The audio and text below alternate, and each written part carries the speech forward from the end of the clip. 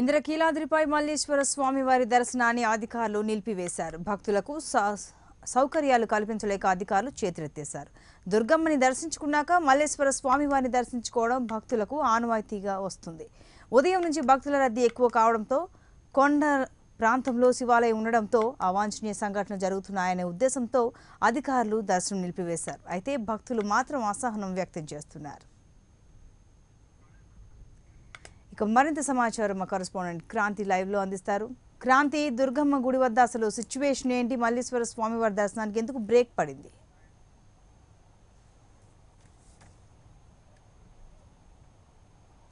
సంతోష్ని ఈరోజు అమ్మవారి భక్తులు అమ్మవారు అన్నపూర్ణదేవుల ద్వారా దర్శనం ఇస్తున్నారు. అయితే అమ్మవారిని చూసేందుకు కూడా భారీగా భక్తులు ఇక్కడికి అమ్మవారి గుడికి చేరుకోవడం జరిగింది. అయితే ఈ రోజు సెలవు దినం కావడంతో మరికొంతమంది భారీగా కూడా భక్తులు ఇక్కడ చేరుకోవడం జరిగింది. అయితే అమ్మవారి భక్తులు అమ్మవారిని దర్శించుకున్నాక దుర్గా మల్లేశ్వర స్వామి అనే పేరులోనే ఉంటుంది.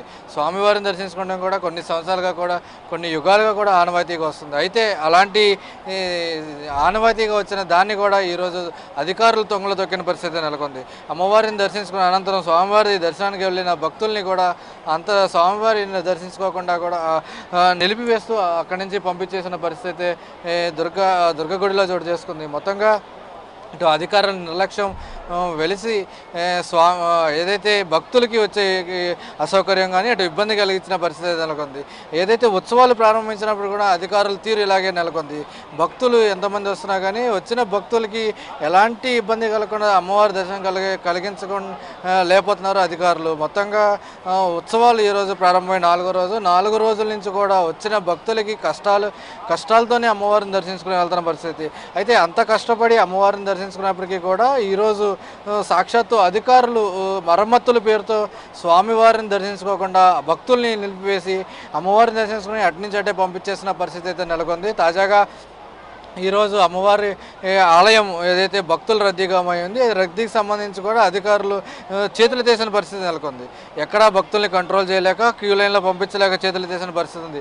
అయితే మరోపక్క అమ్మవారి దర్శనం అనంతరం స్వామివారిని దర్శించుకుంటాకి వెళ్ళిన భక్తుల్ని అక్కడి నుంచి ఆపేసి నిలిపివేసి మరమ్మతులు జరుగుతున్నాయి, అక్కడ ప్రమాదం ఉందని పేరుతో స్వామివారిని దర్శించుకోకుండా అక్కడి నుంచి వెనక్కి పంపించేసిన వచ్చిన భక్తుల్ని మనోభావాలు దెబ్బతినే విధంగా కూడా ఇక్కడ అధికారులు ప్రవర్తిస్తున్న తీరు చాలా ఆక్షేపం ఆవేదనతో కూడా ప్రజలు ఆగ్రహాన్ని వచ్చిన భక్తుల ఆగ్రహం వ్యక్తం చేస్తున్న పరిస్థితి ఇక్కడ నెలకొంది. మొత్తంగా చూడొచ్చు ఈరోజు పరిస్థితులపైన ఏదైతే భక్తులు తీవ్ర ఆవేదనతో ఆగ్రహంతో ఉన్నారో అది దుర్గగుడి అధికారులతో ఏదైతే స్వామివారిని దర్శించుకోకుండా పంపిస్తున్నారో దానికి సంబంధించి పూర్తిగా కూడా అటు అధికారుల నిర్లక్ష్యం వల్లే ఉత్సవాల్లో ఖచ్చితంగా ఇతర వివిధ జిల్లాల నుంచి అమ్మవారిని దర్శించేందుకు కూడా ఇక్కడికి భక్తులు భారీగా తరలి వస్తారు. అయితే అలాంటి భక్తులు ఎక్కడెక్కడి నుంచో వచ్చిన భక్తుల్ని అమ్మవారి దర్శనాంతం స్వామివారిని దర్శించుకుంటారు. అయితే స్వామివారిని దర్శించుకోకుండా అటు ఇంటికి పంపించేసే విధానం మంచి పద్ధతి కాదంటే కూడా భక్తులు ఆగ్రహం చేస్తున్నారు. ఇప్పటికైనా అధికారులు అమ్మవారిని దర్శించుకున్నంత స్వామివారిని కూడా దర్శించుకోలేక ఏర్పాటు చేయాల్సిన అవసరం ఉంది. ఆ దిశగా కూడా ఎక్కడ చర్యలు కనపడిన పరిస్థితి ఇక్కడ ఉంది.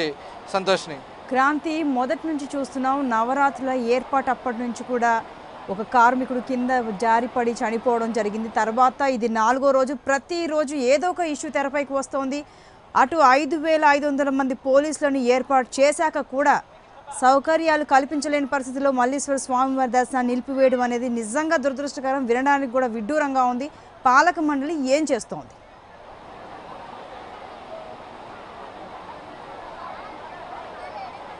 ఖచ్చితంగా ఇది అధికారుల నిర్లక్ష్యం అని చెప్పుకోవాలి సంతోష్ని. ఎందుకంటే సాక్షాత్తు దుర్గగుడి అధికారులు ఉత్సవాలు ఎప్పుడు ప్రారంభమవుతాయో తెలుసు. ఉత్సవాలు ప్రారంభ తేదీలు నిర్ణయించేది కూడా ఇక్కడ వైదిక కమిటీ మెంబర్లు, అదే అధికారులు కూర్చొని ఉత్సవాల తేదీ నిర్ణయిస్తారు. దానికి సంబంధించి అటు నిర్ణయించినప్పటికీ కూడా వాళ్ళకి తెలిసినప్పటికీ కూడా ఎప్పటి నుంచో మరమ్మతులు చేపడుతున్నారు. అయినా ఉత్సవాలు ప్రారంభించిన తర్వాత కూడా ఇంకా భక్తుల్ని అనుమతించబోవడం ఖచ్చితంగా అధికారుల లక్ష్యంగా జరగవచ్చు. మరోపక్క ఉత్సవాలు ప్రారంభం ముందు రోజే సాక్షాత్తు ఒక కార్మికుడు మృతి చెందాడు. అయితే ఆ రోజే కొంతమంది పండితులు కూడా చెప్పడం జరిగింది. ఇది అరిష్టం అనేది కూడా చెప్పడం జరిగింది. కొన్ని రకరకాల పరిణామాలు కూడా చోటు చేసుకుంటాయని కూడా ఆ రోజే కొంతమంది పండితులు కానీ అటు పురోహితులు కానీ చెప్పడం జరిగింది. అయితే ఆ రోజు నుంచి కూడా ఈ రోజు వరకు కూడా అలాగే కొంత జరుగుతూ వస్తూ ఉంది. అటు వచ్చిన భక్తులకి ఎక్కడా కూడా సౌకర్యాలు కల్పించలేకపోవటం, దాదాపు 5,500 మంది పోలీసులు పెట్టినప్పటికీ కూడా ఎక్కడ ఎవరికి ఎలాంటి ఇబ్బంది లేకుండా అమ్మవారి దర్శనం కల్పించలేకపోయిన పరిస్థితి అయితే ఇక్కడ ఉంది. మరోపక్క అన్ని ప్రభుత్వ శాఖలు సమన్వయం చేసుకుంటూ కూడా వచ్చిన భక్తులకి ఇబ్బంది కలగకుండా అమ్మవారిది స్వామివారి దర్శనం చేయవలసింది పోయి ఎక్కడ ఎవరి మధ్య సమన్వయం లేకుండా ఇక్కడ సేవకులకి వచ్చే వాలంటీర్లను కూడా సాక్షాత్తు తిట్టి పంపు చేసిన పరిస్థితి ఇక్కడ కొండ మీద నెలకొంది. అసలు కొండ మీద భక్తులకి ఎలాంటి పరిస్థితులు ఉన్నాయో కూడా వారికి అర్థం కాని దాదాపు 5-6 గంటల క్యూ లైన్లో కూడా నుంచున్న పరిస్థితులు కూడా ఇక్కడ ఉన్నాయి. ఎక్కడ ఎవరికి ఇబ్బంది కలగకుండా స్వామివారి దర్శనం కల్పించాల్సిన పోయి అలాంటిది అసలు అమ్మవారిని దర్శించుకున్న అనంతరం కూడా స్వామివారికి దర్శనానికి వీలు లేకుండా చేసిన అధికారుల తీరుపై కూడా ఇక్కడ ప్రజలు ఆగ్రహం వ్యక్తం చేస్తున్నారు. ఇప్పటికైనా సరే అధికారులు తీరు మార్చుకుని రాబోయే రోజుల్లో మరింత మంది ఇటు ఆంధ్ర రాష్ట్రం నుంచి కానీ అటు వివిధ రాష్ట్రాల నుంచి కూడా భక్తులు స్వామివారిని దర్శించుకుంటానికి వస్తూ ఉంటారు. అయితే ఇప్పటికైనా సరే అధికారులు తీరు మార్చుకుని వచ్చే భక్తులకి సంబంధించి ఎట్లాంటి ఇబ్బందులు కలగకుండా ఇటు అమ్మవారి దర్శించుకున్న అనంతరం స్వామివారి కూడా దర్శించుకునేలా కూడా ఏర్పాట్లు చేయాల్సిన అవసరం ఎంతైనా ఉంది.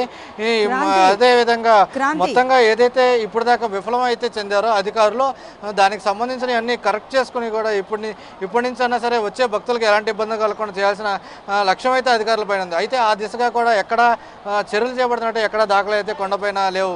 సంతోష్ని క్రాంతి చూస్తున్నాం. ఇది 4వ రోజు, ఇంకా 5 రోజులు మాత్రమే మిగిలి ఉన్నాయి ఉత్సవాలు ముగియడానికి. అయితే పోలీసుల విషయంలో ఒకటి ఏంటంటే వాళ్ళ బంధువులకే దర్శనాలు ఇప్పించుకునే పనిలోనే పోలీసులు అంతా ఎవరైతే కొండపైన కొండ కింద ఉన్నారో ఆ బంధువులకు మాత్రమే స్పెషల్ దర్శనాలు చేయించుకోవడంలో మాత్రమే వాళ్ళు బిజీగా ఉన్నారని ఒక ఆరోపణ అయితే వచ్చింది. అది నిజమే అని భక్తులు కూడా చెప్పడం జరిగింది. మరోవైపు పెద్ద పెద్ద లిఫ్ట్లు ఉంటాయి కొండపైన రావడానికి, అది ముఖ్యంగా పేషెంట్స్ కోసం. చాలా రకాల మంది జనాలు వస్తుంటారు, భక్తులు వస్తుంటారు. ఆ లిఫ్ట్లని బంద్ చేశారు. ఇక్కడ నుంచి అక్కడికి కారు పెట్టామంటున్నారు. వాలంటీర్స్ లేకుండా ఏ ఉత్సవాలు మహోత్సవాలు జరగడం అయితే ఇప్పటివరకు జరగలేదు. తిరుమలలో సైతం వాలంటీర్ల సర్వీసెస్ ఉంటాయి. ఇక్కడ ఎన్ఎస్ఎస్ వాలంటీర్స్ని వీళ్ళెందుకు సహించడం లేదు? పాలక మండలి అసలు దిగి వస్తుందా? అలాగే ఉంటుంది. ఈవో సురేష్ ఏమి స్పందించలేదా?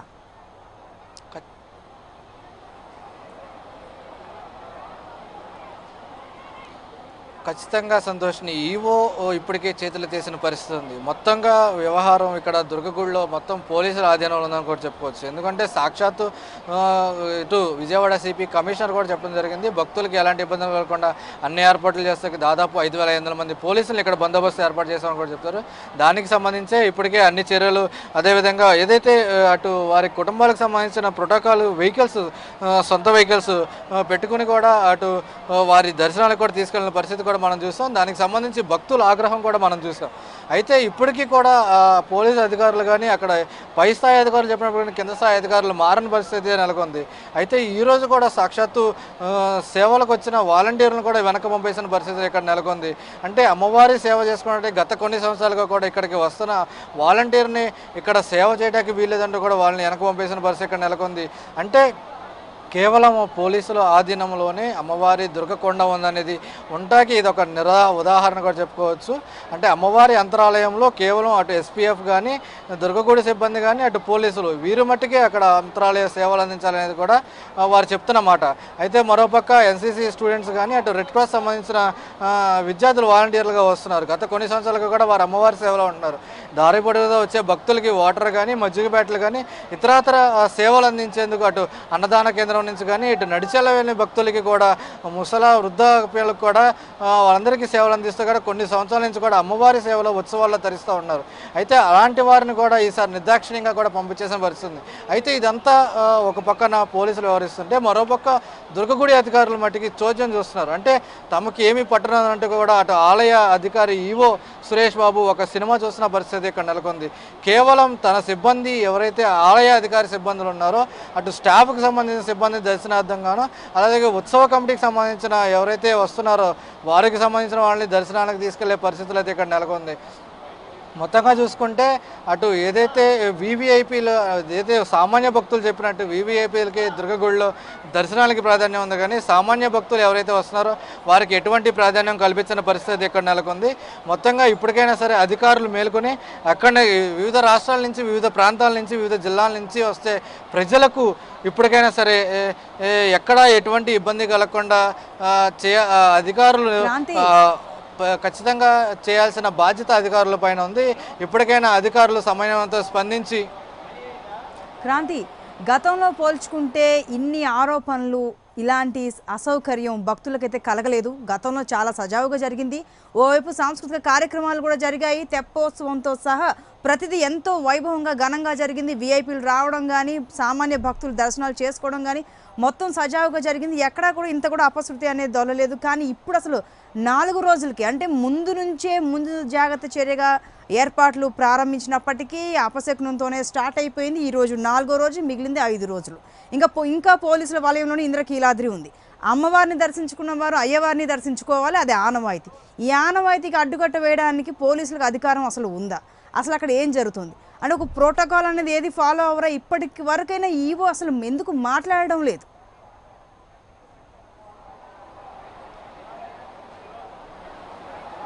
ఖచ్చితంగా సంతోష్ని.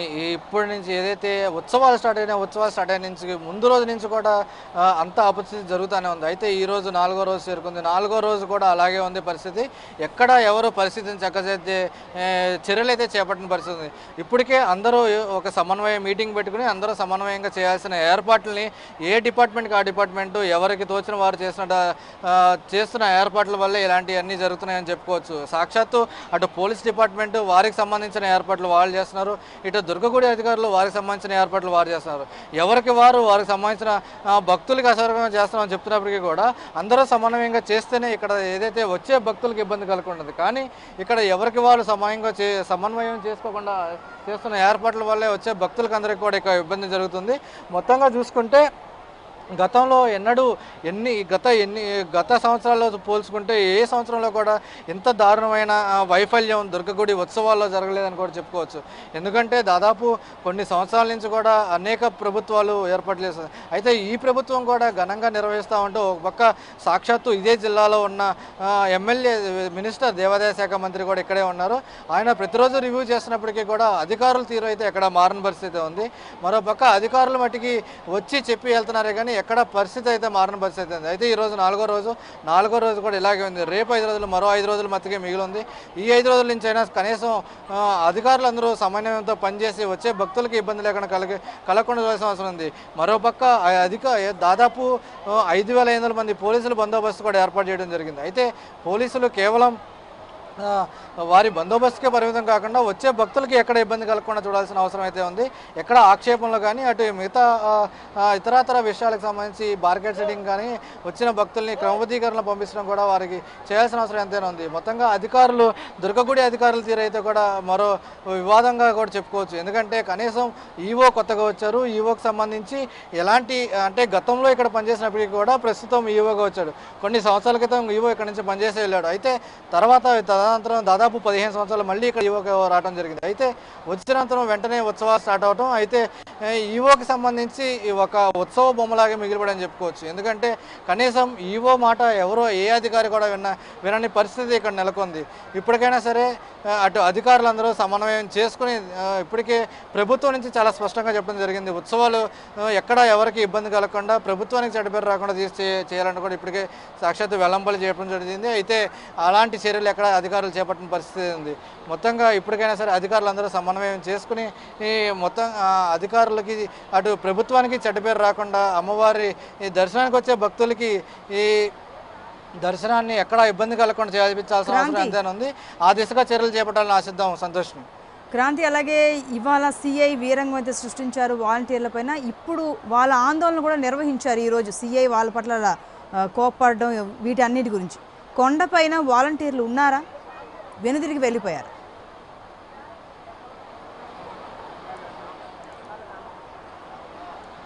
ఖచ్చితంగా సంతోషిని.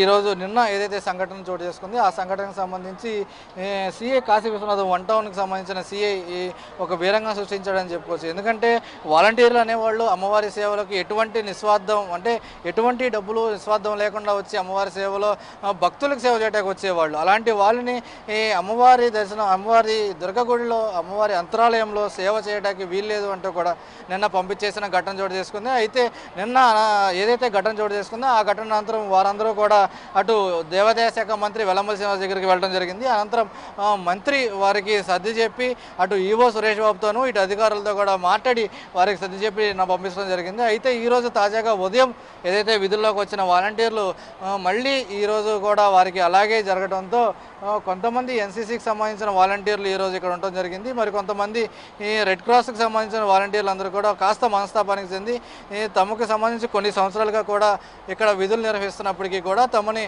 ఇలాంటి దుర్భాషలు ఆడుతూ కూడా ఇలా నిర్లక్ష్యం చేస్తూ ఉండటం పట్ల వారు మనోవేదనకు గురవడంతో కూడా కొంతమంది రెడ్ క్రాస్ సంబంధించిన వాలంటీర్లు అందరూ కూడా వెనక్కి తిరిగి వెళ్ళిపోవడం జరిగింది. ఈ సంతోష్ని మొత్తంగా చూసుకుంటే ఇక్కడ దాదాపు ఏ ప్రభుత్వ శాఖలకి కానీ సమన్వయం లేకపోవడం వల్ల ఇలాంటివి జరిగినాయని చెప్పుకోవచ్చు. సంతోష్ని. Right Kranti, thanks for the live.